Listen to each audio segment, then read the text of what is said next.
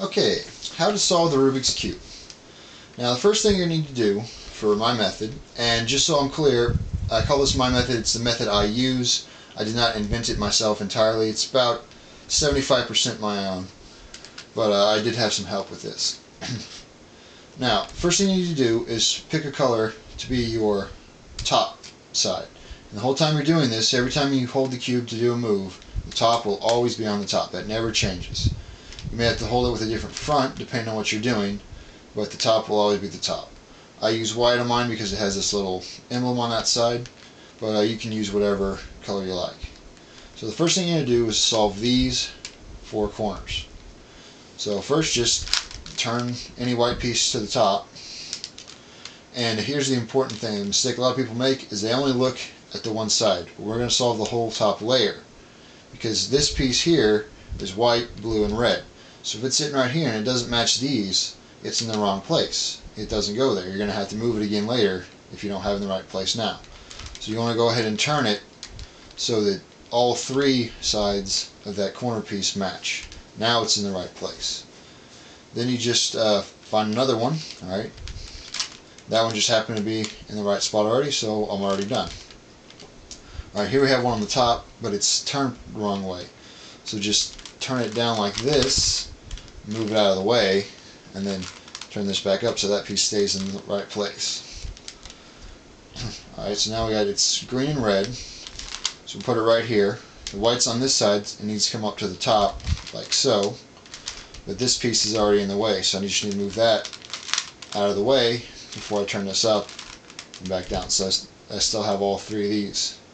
Now the last piece is on the bottom. You need to get it all the way at the top. So if we just turn this like so to get that way, and then we need to move it all the way around so it's out of this plane entirely so we can turn it back up and have that solved. Turn this over to here, and then just bring this down, bring that over, and back up. So now you have all four corner pieces solved, and they should match on this side as well. Next step is to solve these four edge pieces. Alright, if there's any that are on the bottom row already, you probably have one or two at least, more than likely. Then just jump straight to those. Alright, so here we have one that's green and white. So it goes right here.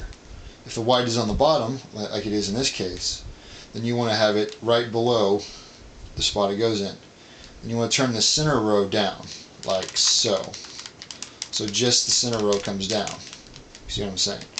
The easiest way to do it is to just grab both sides like this, and then just push the right side back up. But all you've really done is drop the center row down. Alright? So you're sitting like this, you have the piece you want right below where it goes. Bring the center down, then, because this piece is in the back, turn the bottom 180 degrees. That'll bring it right to here. Push the center back up, and you're done. You got the piece right there. Now, if you've got the white is on the front, like in this case, instead of putting it right below where it goes, this one's white and blue, see, so white and blue. Instead of putting it right below where it goes, just put it either to the right or to the left. It doesn't make any difference. Then you bring the center down, like you did before. The white's already on the face, so you just turn it right in line with the white, push it back up, and this one's done. Alright, so let's see. Same deal over here. Put the orange one in place. Now here's, if the piece you need is in this middle layer like this, the way to get it out of there without messing any of the top up is this right here. Hold it so your top is always your top. Hold it so your front has the piece you want on the right side. It doesn't matter if the white is on this side or this side. Just so this smaller cube is at this point right here. Then you turn the front to the right and the bottom to the right. Then turn the front to the left and the bottom to the left. Alright, now you see you have this white corner piece right here. So just push that up to the top the same way you did when you were just solving the corner pieces.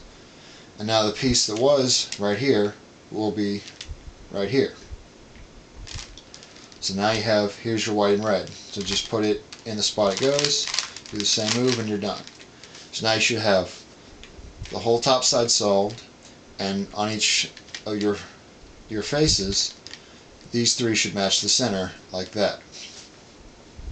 Now the next step, and this would be real easy is to solve these four right here, these sort of the middle layer edge pieces, but you use the same move I just showed you. Let's see. Alright, you have here's the orange and green piece, alright, so it goes right here. Now what you need is for whatever your face is, when you hold it, so this is the front, you're going to be solving this one right here. And whatever color this centerpiece is, that color needs to be on the bottom. But it's not in this case, I have it on the face. So here's how you turn it. You want it to be in this position here. Alright, so if it's right on the face, just turn it to the left. And do the same move I just showed you. The front to the right, the bottom to the right, front to the left, bottom to the left. And then push this piece back up where it goes. Now you'll have this piece that goes right here will now be in this position with the color you want on the bottom.